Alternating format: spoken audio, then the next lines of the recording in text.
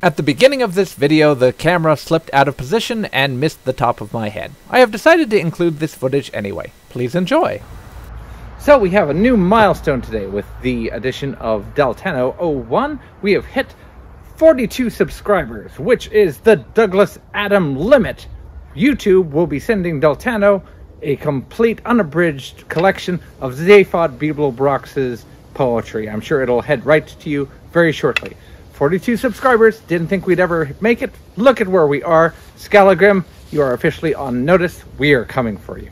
So, as a result of that, let's celebrate by looking at a really cool sword.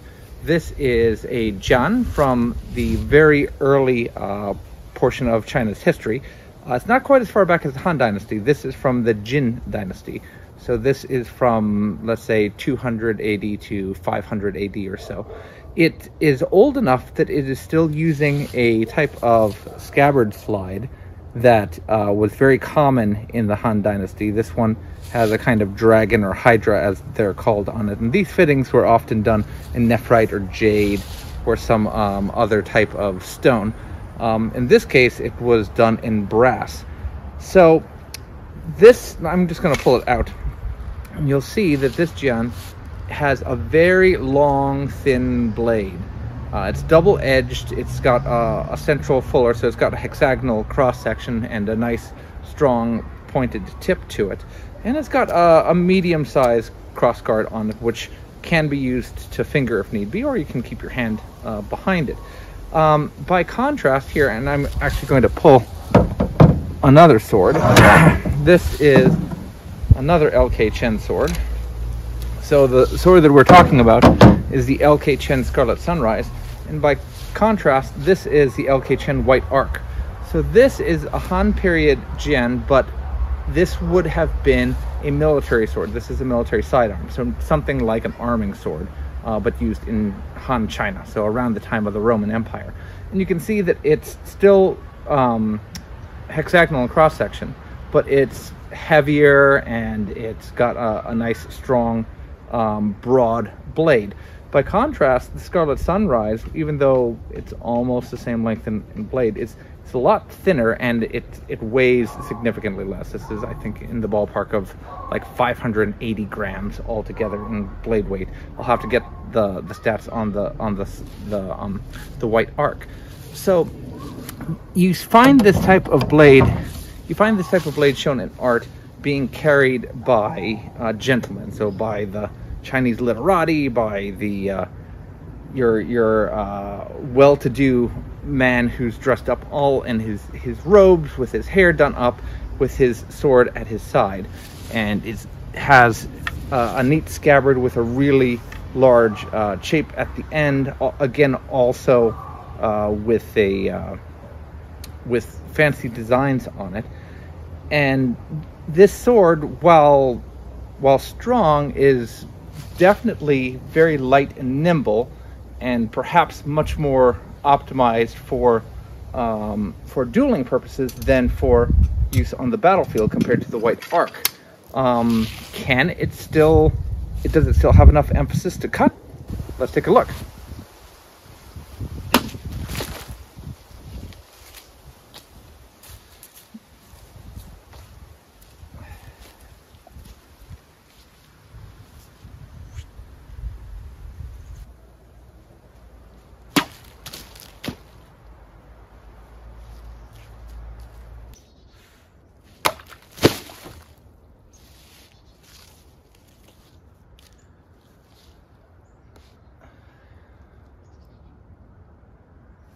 So you can see that it still cuts perfectly well. It's got a very sharp, keen edge, and because of its leverage and length, it moves very fast, and it speeds through very light targets. Against heavier targets, I'm not so sure. This wasn't designed, I don't think, for use up against heavy armored targets.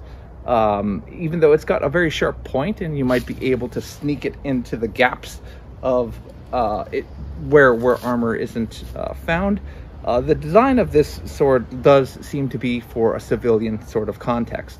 Your average everyday wear, again, swords have multiple functions, so whoever's wearing this is indicating something about their status just by having it on their person, just like someone today wearing a very fancy watch or a very fancy belt is telling everyone something about them. Being able to carry this sword is telling something about them, but it also certainly is perfectly functional if you have to defend yourself against another swordsman, or perhaps against a slightly heavier weapon, against a spear or against someone with a sword and shield. This requires a lot more finesse than using something like a dao, using something like a single-handed chopping sword, which might hit a little bit heavier and just require a percussive strike. But it's still a very well-crafted, well-made sword that can get the job done. Okay, so I'm back in my office, this time without my head chopped off. I haven't lost my hair just yet. And I wanted to talk a little bit more about the Scarlet Sunrise. It is a very, very nice sword, and again, very faithfully reproduced. I wasn't expecting to be as enthralled with it as I was when I picked it up. LK Chen has really done a great job at making a very nicely balanced sword that handles well in the hand. I really can't find any fault. This is a sword that was sent to me for review. It's been through other hands before it's gotten to me. And even with all of the use and abuse, it's held up very well. It hasn't shown any real big signs of trauma or damage.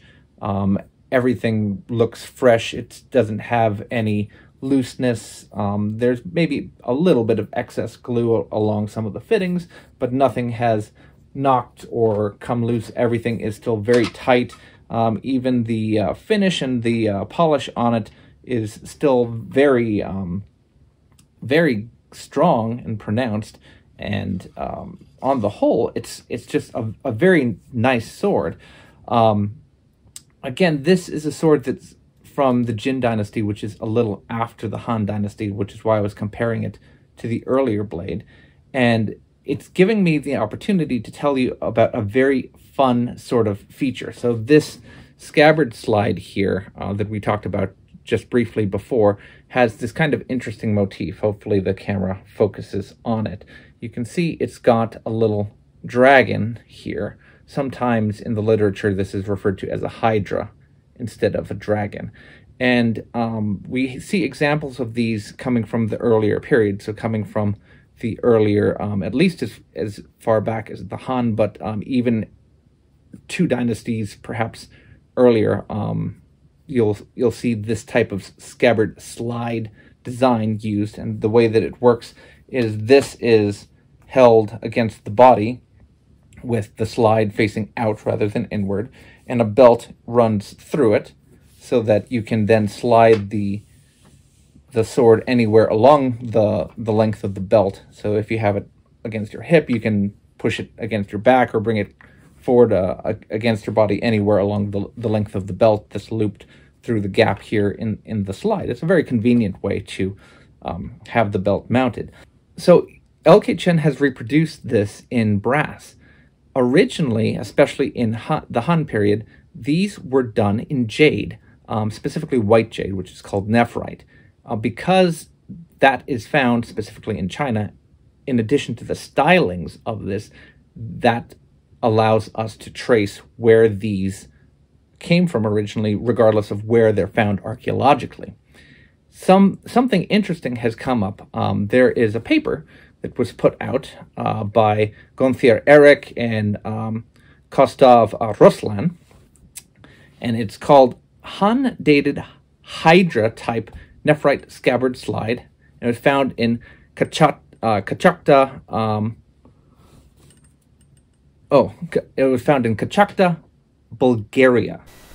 This is a great paper and only 7 pages long, so I encourage anyone who is interested in the topic to seek it out and read it in full. It covers the context of the Sarmatian burial mound and the movement of their people throughout Asia and Europe, and how the swords discovered have elements which show influences from a variety of different cultures. It also covers Chinese scabbard slide typology to a degree, which is an often neglected topic, so check it out. It's pretty cool. Looking for a second at one of LK Chen's other, I have too many beautiful LK Chen swords. This is one of the other Han Dynasty swords. This is another example of a scabbard slide. And again, although this one is done in brass, these would typically be done in jade on the higher end examples. So this one, it has kind of like a beaded or pebbled texture. So in this paper that we're going to discuss, this is referred to as a type 1 scabbard slide, and this one here is referred to as a type 2 or 3, which is called a hydra type. So you can see that they came in a couple of different varieties. So this paper discusses a grave in Bulgaria, and it's dated to around the 2nd century AD. And in it, they found 2 swords, which were basically Chinese Jian, and specifically, they're very similar to Chinese Jian. They've deteriorated heavily, they've corroded heavily. They were long, they were around maybe 90 centimeters in blade length, maybe 110 centimeters in total length.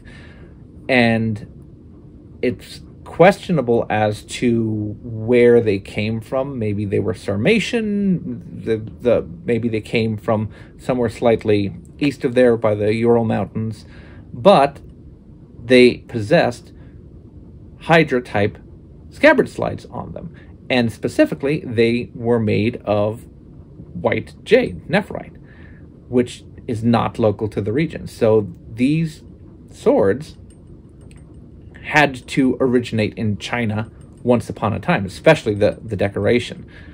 It's definitely worth looking at the whole paper, because they go into other finds where they show, and you can see these in some museums, where these Chinese scabbard slides have been found at various locations in Russia, along Afghanistan. The presence of Chinese scabbard slides has been traceable from China, from Han China, all the way across, and now all the way into far Eastern Europe.